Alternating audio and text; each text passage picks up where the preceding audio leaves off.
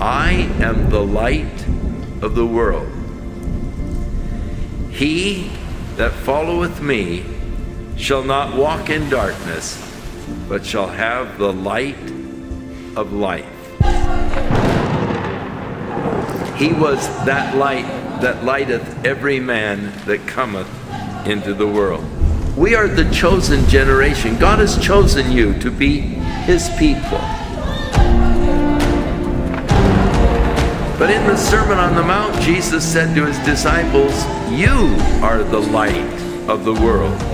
And so God has chosen you to be the instruments through which he will reveal to the world the glories, the blessings. God, who has called you out of darkness and into his glorious light, has called you to be his witnesses to the world. A city that is set on a hill cannot be hid. Amen. A pastor, a priest, and a rabbi are on a little trail walk, and they come across a big old suitcase full of cash. The pastor says, I know what we should do with that. We should draw a little circle in the dirt, throw up the money. Whatever lands in the circle, we can keep, and the rest goes to God. The priest says, no, you got it wrong. Let's throw up the money. Whatever lands in the circle is God's. The rest we can keep. The rabbi says, no. You both have it wrong. Throw up the money, and whatever God catches, he keeps. The rest we keep. Huh? Some of you, that's your tithing philosophy, and we need to talk about that. Right? That's okay, we need to talk about that. But no, as a matter of fact, we're very excited that that's not the way Skyline is, and I'm going to share with you in a moment. But first, let's welcome in our church family in Lakeside. Thank you, Lakeside church family, for joining us. And I wanted to let you know, in 2 weeks, March 5th, I'm going to be speaking live in person in Lakeside, and we're going to broadcast it to our other campuses from Lakeside on March 5th. I can't wait to see you all over there. That's going to be fun. And then Tennessee. Hello, everybody in Tennessee watching us in Tennessee gathered there. Appreciate you guys tuning in as well. And, of course, Kansas City, home of the Super Bowl champions. Come on. I told you. Okay, and that's exciting. Everybody watching online as well, our online church family. And, guys, this is so exciting. I told you I'd give you where we're at with 10-10-10. And I want to show you on the screen, I'm going to show you our totals. So let me explain it before you cheer, because you're going to cheer. It's going to be exciting. Take a look at this. Take a look at this stat. Okay, in 2022, we started this over a year ago. We had 8.1 million pledged. In 2023, when we just finished that 10-10-10 series, we had 433,000 plus, because we still have some coming in from other campuses, but over 433 new pledges. And then some of you did not write down your commitment, but you said, I'm going to give anyways. I didn't write it down. I don't know, maybe you're low faith, you don't know if something's going to happen, but you gave anyway, so I'm so grateful that you did that. Over 1.6 million has come in from people who did not say they're going to make a commitment, but they made a commitment without saying it, and they gave to 10-10-10. Our total received so far is 6.5, but our total campaign, 10.1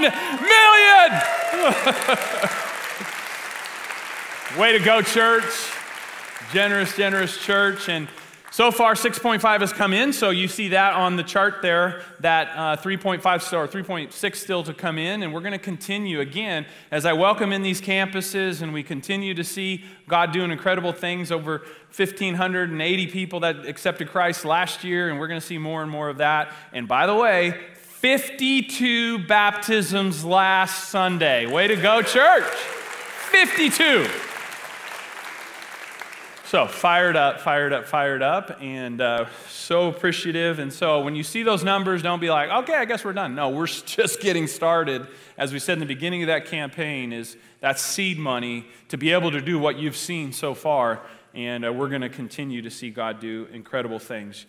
We're going to receive communion at the end of the message. I just want to prepare your hearts for that, and if you don't have a communion cup, we'll get those to you by the end of the service. Now, our survey, we started collecting these surveys last week. But I want you to, we're going to do this for the next couple weeks because not everybody is here every week and all that stuff. So what I want you to do is scan the QR code so that it's easier to do it digitally on the app. That'll download the app, and it's so easy. Click, click, click, click, click. But we want to take a couple minutes and do this. This helps us so much determining some of the next steps of our church family and what we want to do. So you'll notice the survey in your notes, but as I said, digitally would be better. We want to know how you first came to Skyline. Was it through one of these events? And if it was one of the events, please mark it. When you first came, or was it the Skyline Christian Academy? Was it just a Sunday service? Whatever it might be. And then with number 2, what we're asking you to do is, was that an invite from someone? If it was, please mark who that was. A family, a friend, a coworker, a neighbor, one of those. Or if it was someone else, just mark that, or something else. And then the third one is, maybe it's not 1 or 2, but it's third. You came because of marketing or advertising. You drove by the campus, one of our campuses. You started watching online. It may have been COVID that brought you. Whatever it was, we just want to know that. That'll help us tremendously. And then you'll notice on the next one, we want to know where you're coming from. How long of a drive to one of our campuses?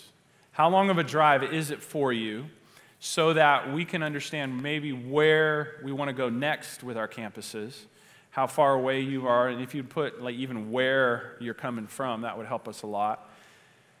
And then what service, aside from our Sunday at 9 and 11, would you be most likely to invite your oikos to? We're looking at adding a third service, as I mentioned, but we want to make sure we don't just throw a dart in the air and hope. We want to know what one is really the best time, because we realize some people work on the weekends. So you invite your oikos, and they're like, no, I work on Sundays. And so we can tell them to watch online, but they're missing out on the fellowship part of it and all that. So we want to know, what could be a good time? Friday?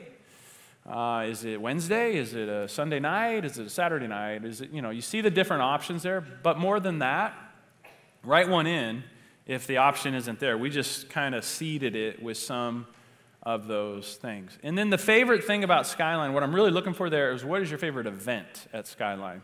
What's your favorite event that we're really looking for? What's your favorite thing about it there? Take a couple minutes and just do that. And man, we'd appreciate that. Again, this really drives some of our decisions moving forward as we try to seek the Lord, what He wants, and then what's expedient for our people. As you're doing that, last week we began, and then by the way, our ushers will receive those. You can even move those to the ends of the row when you're done. Our ushers will receive them. If you're still working on it and you're thinking about it, you can drop it in the offering box when you leave. That would help. But our ushers will go ahead and collect those. Just move those to the end of the row. Appreciate you guys doing that so much. Last week, as I mentioned, we began a new teaching series on our Word of the Year, and I explained how we come to that Word of the Year. If you missed it, you're going to lose 1,000 square feet of your mansion in heaven, but that's a whole other thing. You can get that mansion back by watching it online. I want to make sure you understand the foundation for where we're headed and what we're doing and how we're moving forward. But our Word of the Year is light. That's light. That's our Word of the Year. And it's we want to shine our light in our culture. No matter how dark our culture might get, we want to shine that light. And the title for today's message is For the Love of Lent. For the Love of Lent. And we're going to be taking a look at, what does it mean? What does Lent actually mean? And how do we go about that in the Christian tradition? Isn't that an old tradition? Yeah, but at the same time, it's something that is a tremendous practice if we'll do it appropriately. And I'm going to read our main section of Scripture, and it's going to come up on screen as well. But if you wouldn't mind, if you're able, would you stand for the reading of the Word of God?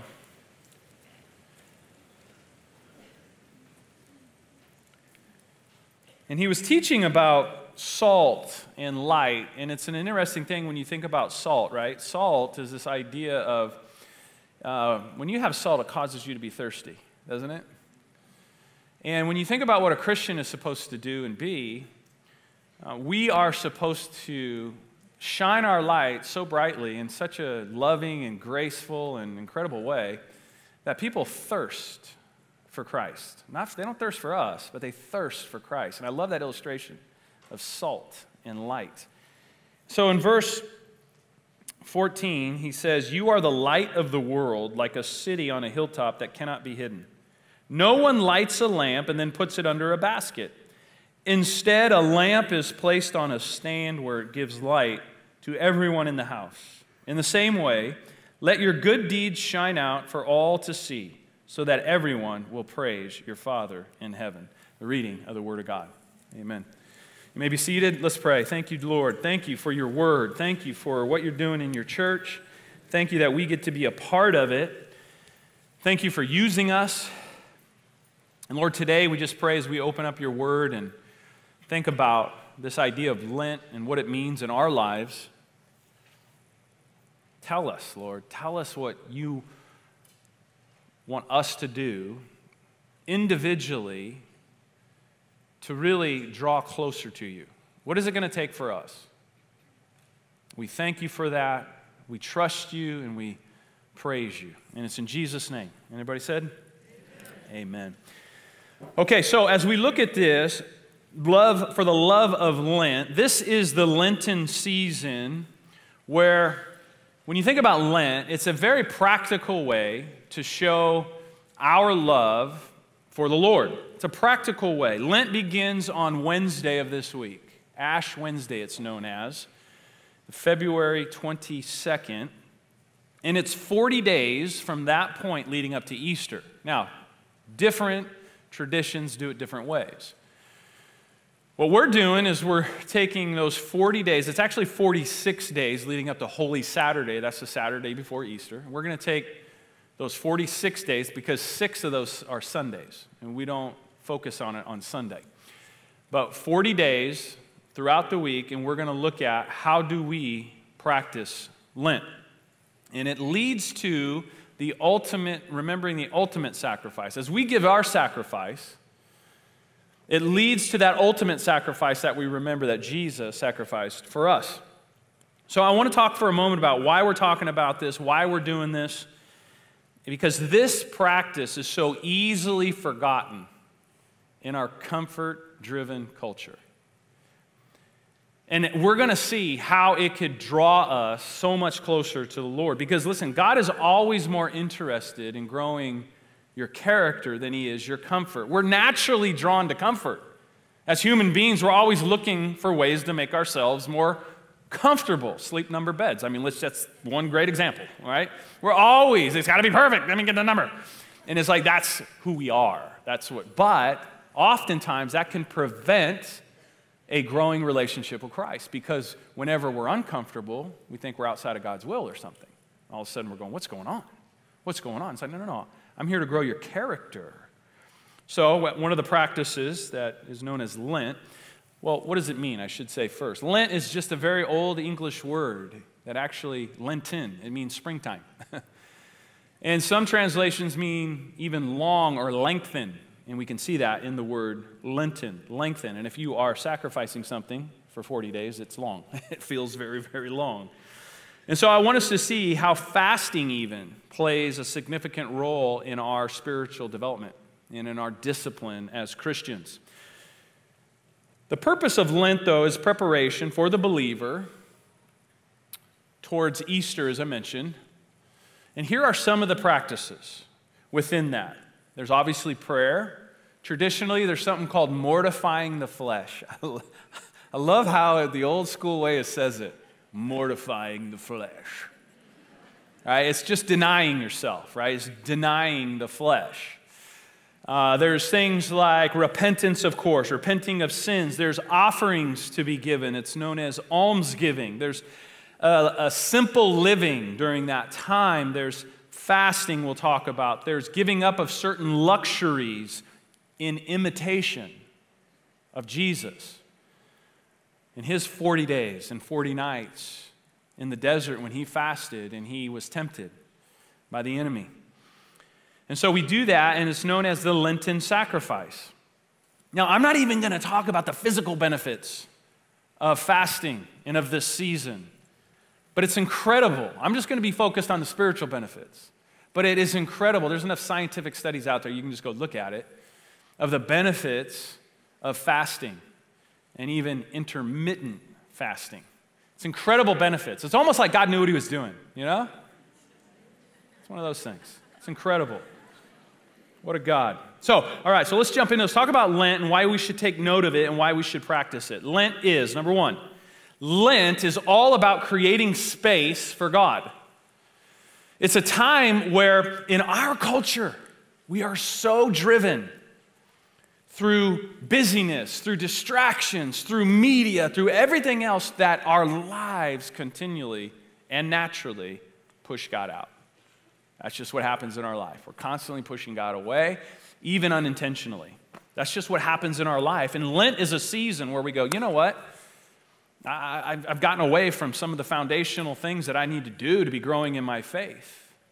And what happens when that happens? Well, you feel dry spiritually. You feel distant from God. You don't feel God's blessing on your life. You just start to feel this, And what's happened? Well, our culture has been driving you away from God. And if we're not intentional, then what ends up happening is we've drifted away from God. Right? Just like in the ocean, we talk about a lot, right? It doesn't take anything to drift away from where you got in the ocean. You just go with the current. If we just go with the current of our culture, it naturally takes us away from God.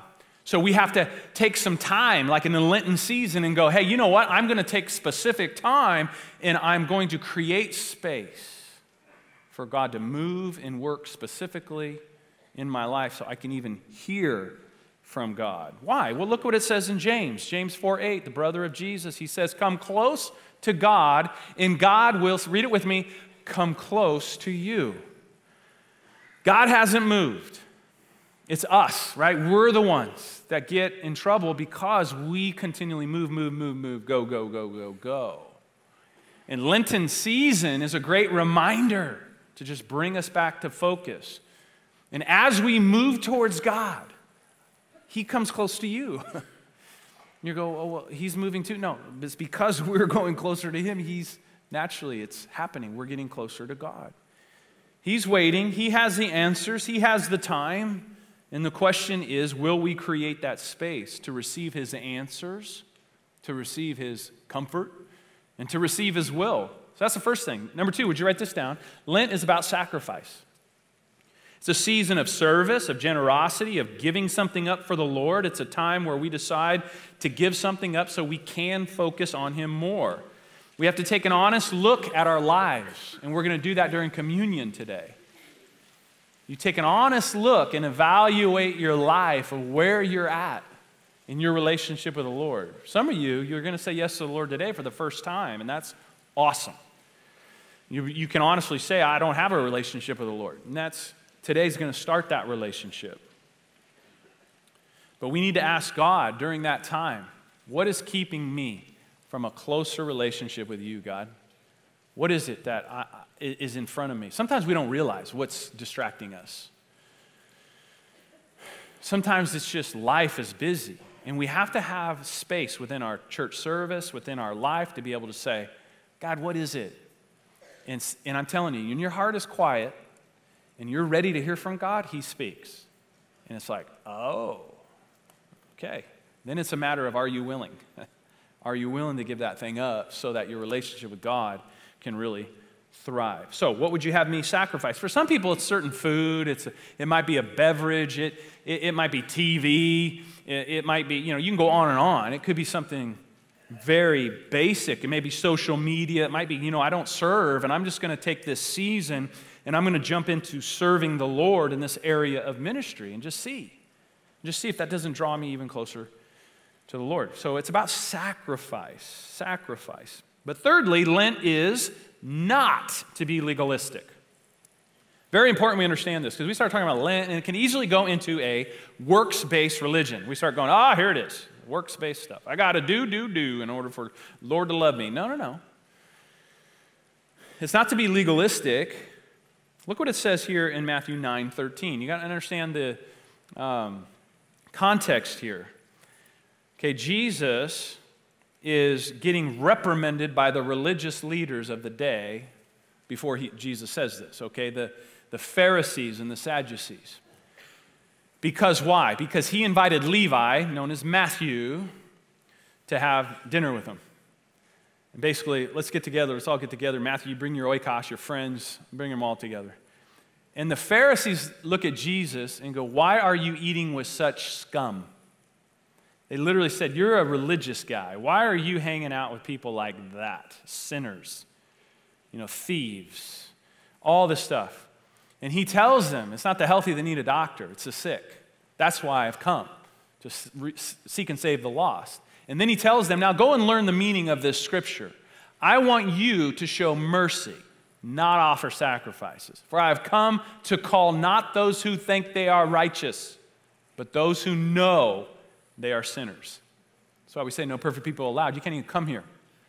You shouldn't even come if you think you got it all figured out. You got it all together. Because there's a bunch of imperfect people here. And we say that a lot to keep it in front of you. And where does that scripture come from? When he said that, go and learn what this scripture means, he's talking about Hosea 6:6 in the Old Testament. When God said, I desire mercy, not sacrifices. And so we want to make sure this isn't something out of legalism. We want to make sure this is a heart thing because God, he says, I don't look at what man looks at, which is the outside. He says, I want your heart. I'm always looking at the heart. So these practices are to transform our heart. It's to draw us closer to him. Not so on the outside we look like we're more righteous or we're better than somebody else. That's legalism. So it's not to be done with hated anticipation.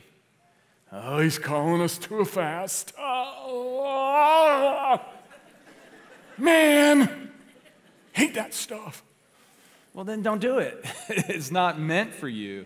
Like if you can't come to it with that kind of a mindset, I've got to give something up. Man, like that's not going to work at all.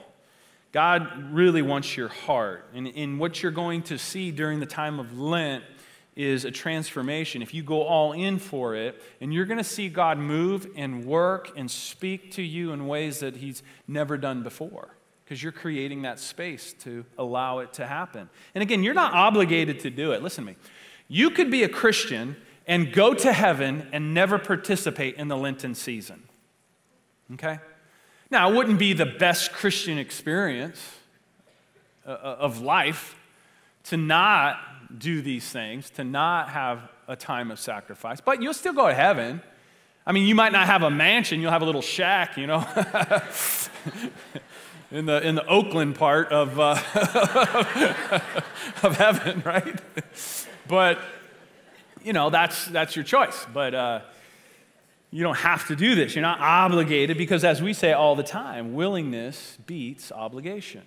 That comes to your giving, comes to your serving, that comes to your attending. Willingness beats obligation. You have to have a willing heart to do it. Because at the end of the day, it's about moving your heart towards the Lord and what he wants for you and how he wants to use you in this life. And so it always starts with a humble attitude. It starts with, Lord, I want to come before you and I want to learn. I want to hear from you. I'm creating this space.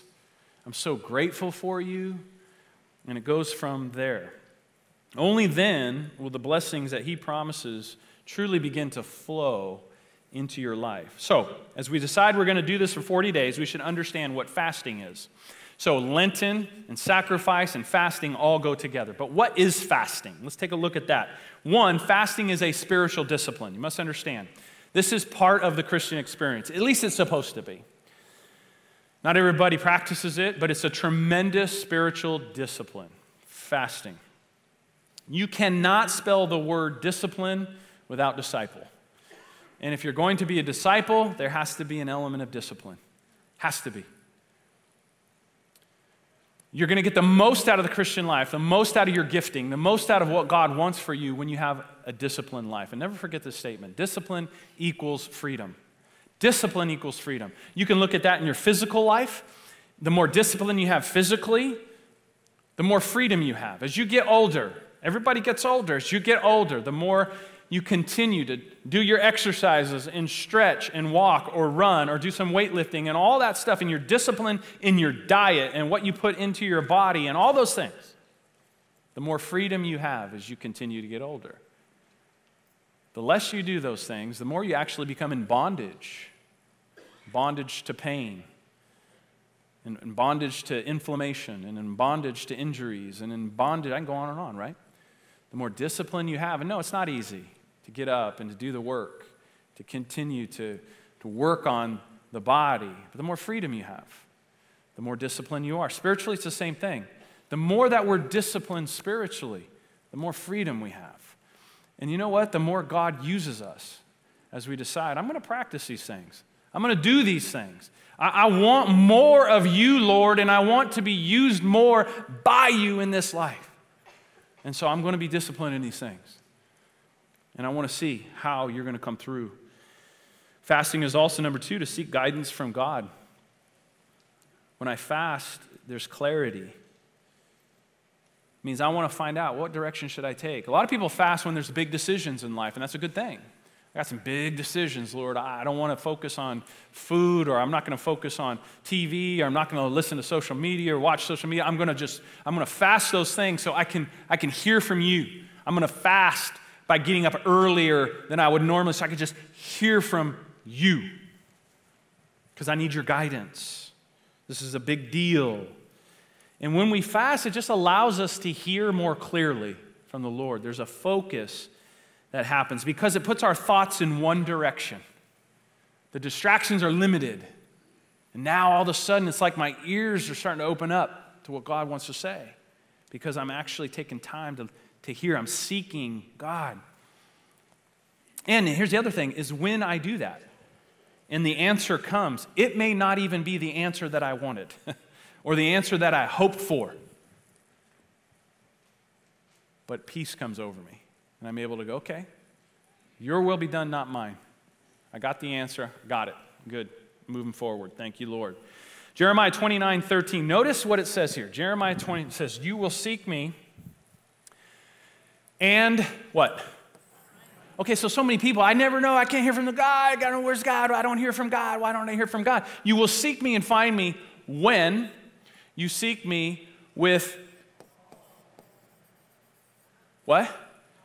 With all, but most of us think, well, you know, if I throw a prayer up there, no, he says, with all your heart, right? With all your heart. He says, when you really go for it, when you really decide, I'm all in, Lord, I'm all in on this Christian thing, man, I'm going for it. Then you start to see him. You start to hear him more and more and more. And we can go over testimony after testimony where people say, absolutely, it wasn't until I fully said, I'm in. Whatever the consequences, Lord, I'm in. I'm doing this. I'm walking with you. That's when it all changes. That's when it all changes. The other thing fasting is to do is to repent. We need to repent during our fast.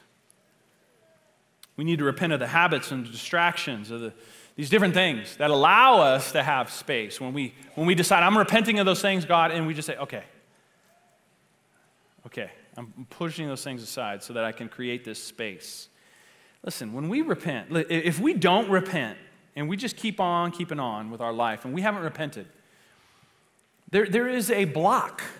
There's like a lid on our prayers. You have to see it that way. Okay? It's not like we're holding a secret from God. He knows. He sees everything. He knows what we've done. We just need to go to him.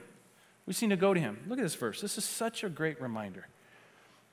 It says then. Now, he's obviously, at this point, to give you context, he's talking to the children of Israel, but the application is relevant for all believers. It says, then if my people who are called by my name, this is so key, will humble themselves. It's humbling to come before God and say, I blew it. I was foolish.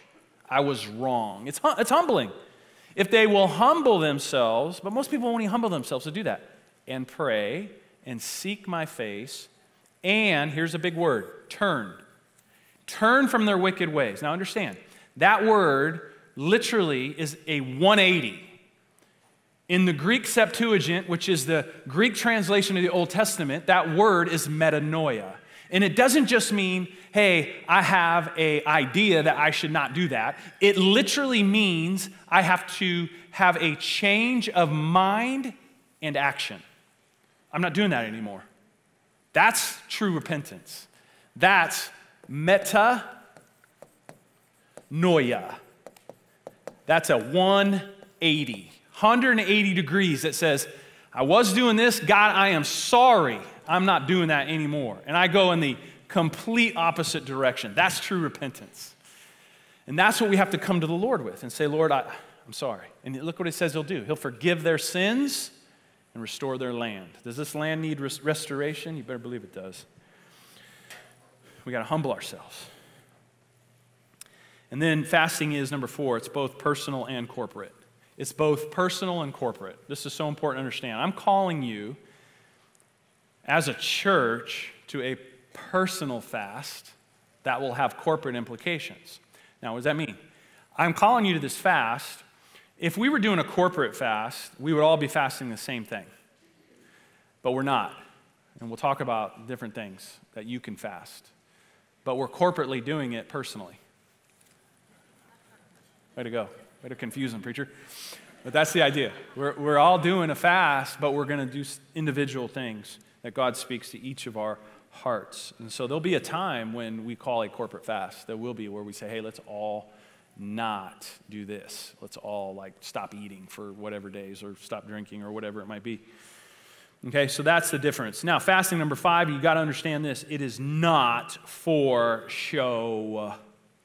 Not for show, folks. This is so important. I'll never forget early on, and I was a new Christian, but I knew this was wrong when someone was looking all weird and they were kind of walking around and just tired, and I was like, hey man, what's going on? What's going on with you? And I was a young pastor, and they said, well, I'm fasting. And even as a young, pretty ignorant pastor, I knew that wasn't the way to do it. That was wrong. And Scripture is very clear that that's not the way to do it. And so if you're going to fast something, and no matter what, you can't show it, and you don't need to let people know it. Don't go on social media, we're called to a fast, and you put black stuff under your eyes. This is brutal. That's not the idea of fasting. The Bible's very clear. You're going to receive your reward. That is your reward right there. It's not for show. And when you fast, notice, this was expected. It doesn't say if. As a Christian, it says when you fast. You're going to fast. He's like, that's part of being a Christian. When you fast, don't make it obvious, as the hypocrites do. For they try to look miserable and disheveled, so people will admire them for their fasting. Whoa, there goes a person fasting. It's like, whoa, they're really spiritual. I tell you the truth. That is the only reward they're ever going to get. But when you fast, comb your hair, wash your face, then no one will notice that you're fasting, except who? Your Father, who knows what you do in private, and your Father who sees everything will reward you. This is between you and God, the fast. And he rewards it. You don't go to work and people are like, oh, you okay? You want to go to lunch? No, I'm fasting. Don't do that. Oh, you're fasting? Really? Wow. And I understand it could be a good witness. I get that, but this isn't the time for it. The Bible's very clear that this isn't the time for it. Every time we sacrifice for God, we're rewarded. It may not be materially. It might be. It may not be. It may be spiritual growth. It may be more influence, more opportunity. But every time we sacrifice for him, we're blessed. He says it right here. He will reward us. Why do people put the ashes on the forehead? Well, some traditions, that's part of Ash Wednesday. They put those on their forehead. But again, if you're going out in public, ashes on your forehead, and people are going to go, either people that know the tradition are going to go, oh, wow, they're fasting, wow, or they're repenting, or wow, that's cool. You just lost your reward. If you want to put ashes on your head, do it at home. And then when you leave, before you leave, wash it off. When you come home, put it back on. Walk around with ashes on your face, on your head, wherever you want. Just put it on. I don't care. It doesn't matter. But do it at home. Don't go out in public. There's nothing in Scripture that says go out in public with a thing on your head like that. Now, there was certainly times in Scripture where people were to repent in sackcloth and ashes. And there was an uncleanliness that was tied to that oftentimes. It was, they can't come to synagogue or they can't be a part of the public because they are unclean. So there was that. But when it's this context, we're sacrificing something for God, we are not to show it. It is between us and God. Very simple ways to start. Start simple. Practical ways to begin. Start simple. Okay, this could be something, listen, this is the biggest thing. Listen to me very clearly. If you've never fasted anything before, do not say, I'm not eating for 40 days and 40 nights like the Lord Jesus. Don't do it. Listen, you're not Jesus. Find someone around you, tell them you're not Jesus. Just tell them, quick, let them know you're not Jesus. All right? Some of you are way too excited to tell that person around you. That's not. All right, a little bit. Don't start like that. And even if you're going to fast food, you need to talk to your doctor. I don't know your particular health situation, but you need to say to your doctor, I'm thinking about fasting, and the doctor will help you understand what that could mean for you. But what I would say is start with something simple. It might be a certain beverage. It might be a certain kind of food. It might be, as I mentioned earlier, television. It may be getting up earlier. You can go through the list of things you can fast. And it may even be, if you're just starting on this thing, it may be from sunup to sundown. You say, you know what, throughout the day, I'm not going to do this. So there's multiple ways you can do this, but start simple and build up over time. If this is your first time, it's very important. Now, secondly, believe God will bless, and we have already said this, believe God will bless. I won't spend a lot of time on it, but I do want to emphasize the verse that I hit a moment ago.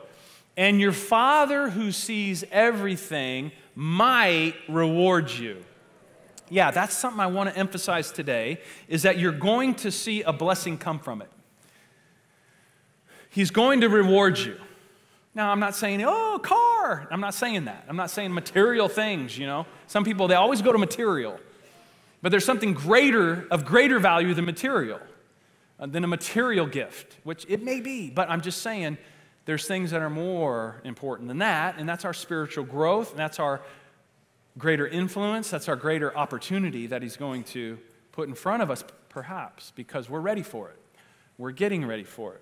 He will reward you for this sacrifice. And finally, number 3, know that your light will be more evident. So we're in this series on the word of the year being light. When you sacrifice for the Lord, when you do this, your light shines out brighter and brighter and brighter. That's the whole purpose of being with the Lord and creating this space. Is that, remember we said last week, it's not you creating the light and you shining that light in that way. You are simply reflecting God's light more and more. You're reflecting His light. Just like Moses. Take a look at what happened to Moses. When Moses came down from Mount Sinai, what was he doing? Meeting with the Lord. Carrying the 2 stone tablets inscribed with the terms of the covenant. He wasn't aware that his face had become more, what's the word? Radiant. Because he had spoken to the Lord. He had spent 40 days and 40 nights on Mount Sinai with the Lord. He had spent that time with the Lord, and he came down. His face was so radiant because he had spent time with God up close and personal that he had to veil it. It was that bright.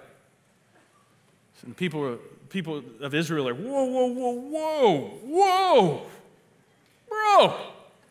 Like, you need to cover that. They didn't have sunglasses back then. Got to cover that up, man. We can't even look at you. It scared them. That's the idea. The more time we spend with the Lord, the more time that we create space for the Lord, the more radiant our light shines. That's what's going to happen as we do this and as we commit to this. It's such a powerful reminder. Here's the parameters. I just want to reemphasize, and then we're going to go to communion.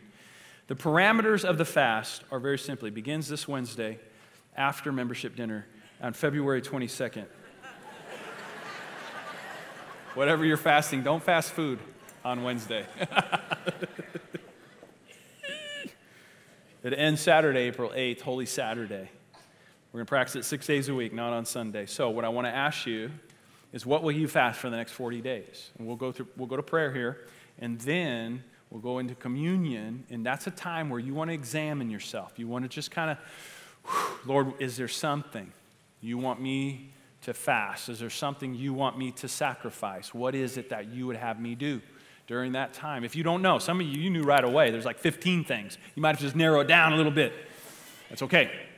Narrow it down, something that you can do. And I say write it down and let us know, not so you can, lose your reward, it's so we can pray for you. When we talk about not shouting it from the rooftops, it doesn't mean you can't share it with your spouse or share it with your small group for accountability, not for pride, for accountability purposes. And we'd love to pray with you through that if that's something you'd like to do. First, I'm going to pray so some of you can receive Christ and you can take communion right after that. So let's go ahead and go to prayer. Thank you, Lord. Thank you for this teaching that you give us on Lent and understanding sacrifice and understanding what that really means during this incredibly powerful season that reminds us of your sacrifice for us. And some that can hear my voice right now have not given their life to you. And if that's you, I want to encourage you to just in the silence of your heart, because He can hear you, He knows your thoughts, follow me in this prayer. We call it the ABCs of salvation. It's very simple. The A is to admit you're a sinner, you've done some things wrong. B is to believe that Jesus died for you. And C is to choose to follow Him for the rest of your life. If that's you, say this in the silence of your heart. Dear Jesus, I admit I'm a sinner. I've made mistakes. I have not lived a perfect life. And B, I believe that you died for all my sin, past, present, and future, and you rose again on the third day. And C, I'm choosing to follow you from this day forward. I don't even know what it all means, but I believe you have my best interests at heart, and you're going to lead me and guide me because you love me. If you said that, congratulations. Welcome to the family, and you are able to take communion with us in just a moment. Others of you, though, it's time to recommit your life to Christ, and you would say, I need to recommit. And say that in your heart to Him. He can hear you very simply. Say, Dear Jesus, today I recommit my life to you. Maybe you haven't sacrificed much in your life for Him. Maybe you haven't really thought about setting aside time for Him. Tell Him that. And recommit to Him. If you said either yes to the Lord or recommitted, just mark that on the connection card, either online or in the seat back in front of you. We'd just be so honored to pray for you. Lord, we love you. We thank you. We give you all the praise, for it's in Jesus' name. And everybody said, Amen. Amen. Let's move into a time of communion. If you need a communion cup, please raise your hand. You would have received them on your way in, but you may want one, or some of you were hungry earlier. You may need another one. Just so you know the way these things are different than the ones we've had in the past, which caused some people to lose their salvation in trying to open them. We decided we would make it easier, but you got to turn it upside down. I know, it's tough, because it throws you off, doesn't it? And now you're going to spill it if you do that. So if you need another one, because you opened the top first, raise your hand. But this is a time, really, I do want us to evaluate. I want you to take a moment, and before I even share the bread and the cup, let's just go in a moment of silence to each one of us to just ask the Lord, Lord, what is it that you want me to sacrifice during this season? And just wait for His voice, that still small voice in your heart that you'll hear. Okay, let's go to prayer now.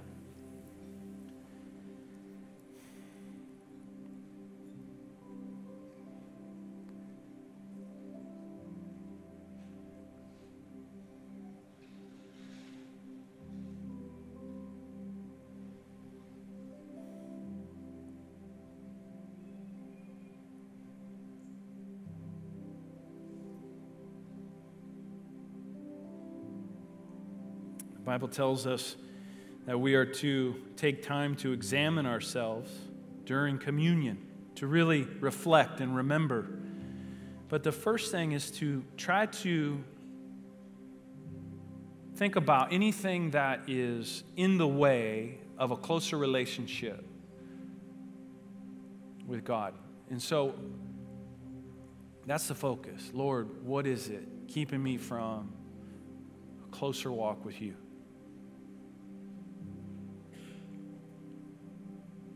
The requirements for communion are very simply, you must be a believer in the Lord Jesus Christ alone for salvation. It's not Jesus and. It's not Jesus and Buddha. It's not Jesus and karma. It's not Jesus and Islam. It's not Jesus and any other religion. It is Jesus only. That's a requirement. Do not take the communion if that is not your belief. The Bible's very clear about some penalties that are involved in that.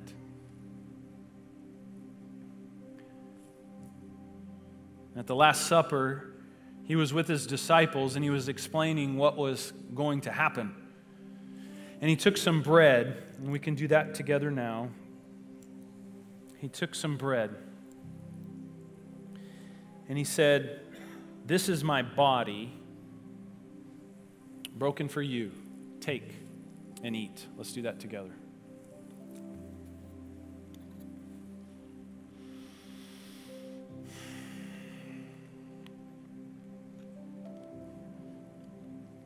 In the same way, he took the cup and passed it, and he said, "This is the new covenant in my blood."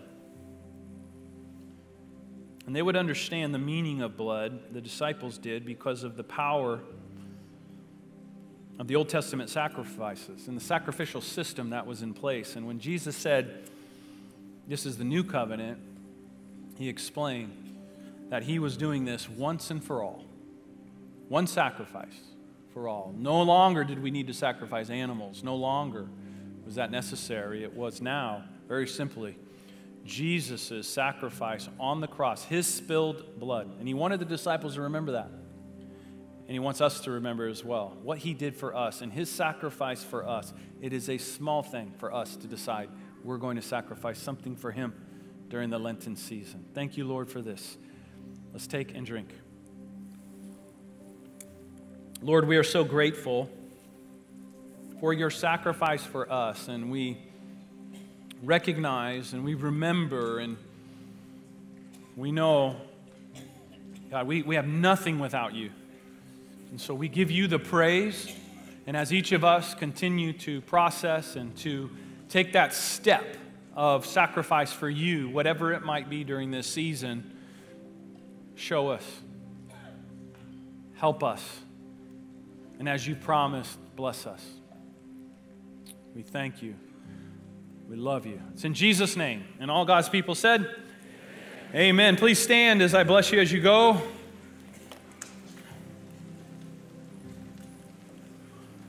The Lord bless you. The Lord keep you. May his face shine upon you. And may you shine his light more and more every day. God bless you guys. You are dismissed. Love you.